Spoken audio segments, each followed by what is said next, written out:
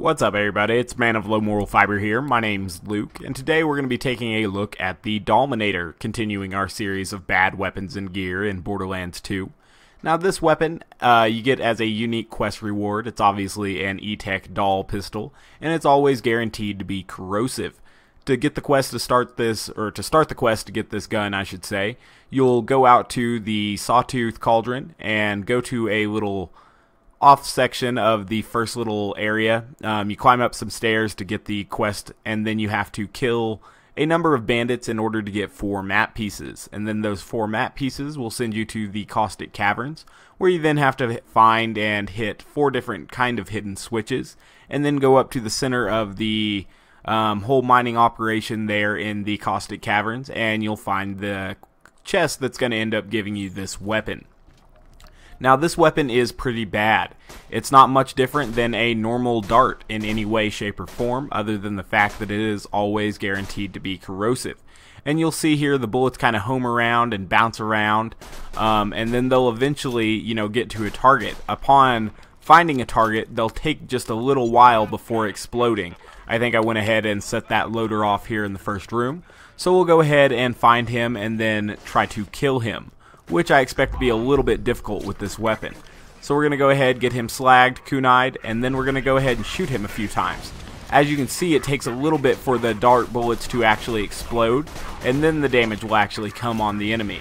And just by default, I think that is an awful effect that definitely limits the gun's use. I don't know why you would want your damage to actually come in a delayed fashion. It definitely seems like that would be something you wouldn't want.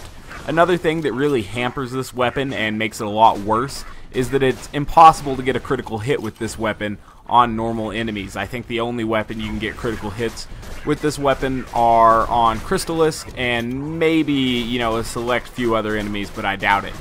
So, as you can see here, it's definitely taking a little while to kill these enemies. I am wearing a class mod right now that is going to boost pistol efficiency. It boosts rising shot, pistol magazine, and pistol fire rate, as well as shield recharge rate, which should help a little bit because I'll be taking damage using this very, very awful weapon.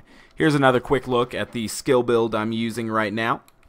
And badass rank is off, so you're not going to get any type of confusion or, added stats here to the gun. And as you can see, it takes a little while there for the bullets to actually start damaging an enemy. Like I said just a second ago, I think that is an awful concept that absolutely makes zero sense to me.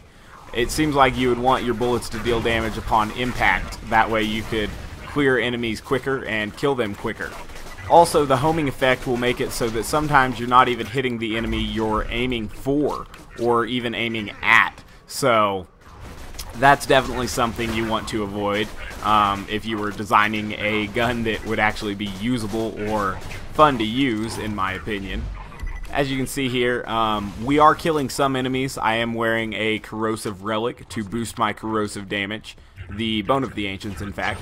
And then we're also making use of Slag and Death Blossom to deal with these enemies, as well as Deception. But as you can see, it's very weird. So I can shoot over here, and the bullets will eventually get back to some of these enemies, I would imagine. I took all my points out of Accelerate, or Velocity, excuse me, so that it is Velocity on 0. It's Accelerate on Maya, correct? Yeah, it's Velocity on 0.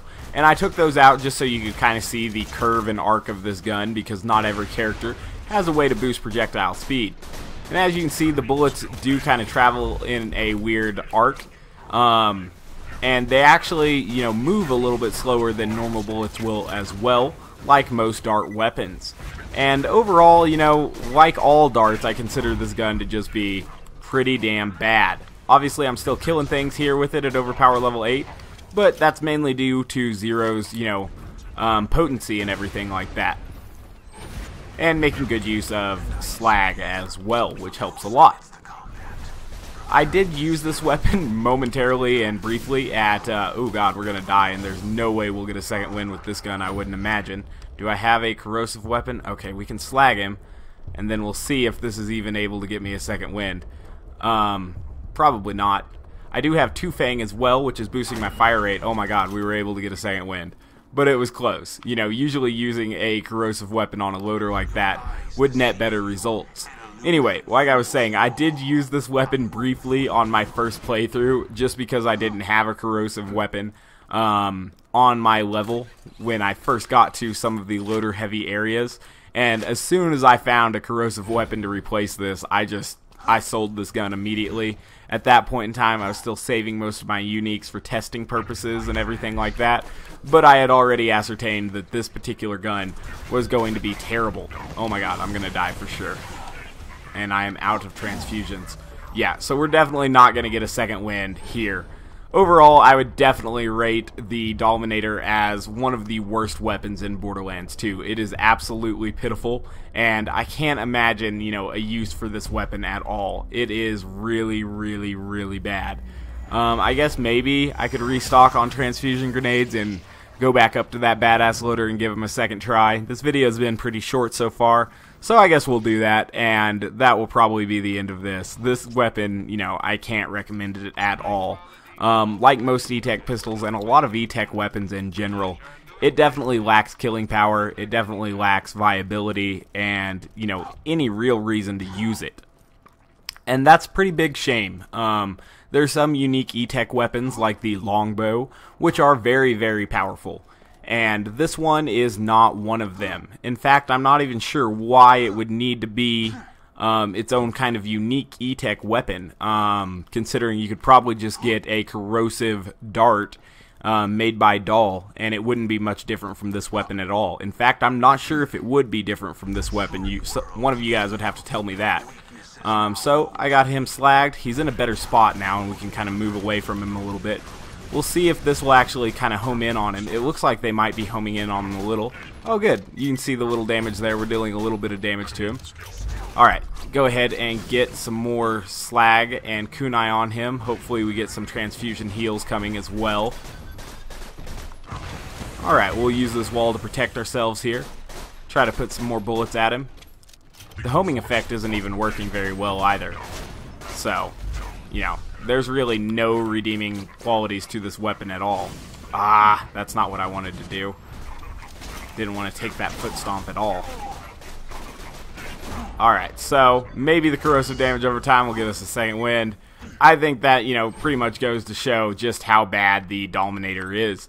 Tell me some other weapons you guys would like to see in this series. I'm definitely going to pump a few of these videos out. They're pretty fun to do, you know, using some weapons that I never really ever planned on using again.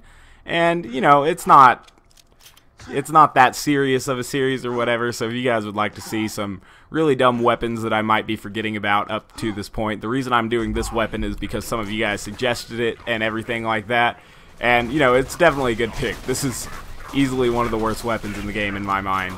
It's pretty bad, so yikes. Anyway, guys, as always, thanks for watching. I really do appreciate it. If you have any questions, be sure to leave those in the comments, and I'll try to answer those for you guys. Otherwise, as always, I thank you guys very much for watching. If you haven't yet taken the time to subscribe, please do so. I'd really appreciate that. Otherwise, I hope to catch you next time. Bye, guys.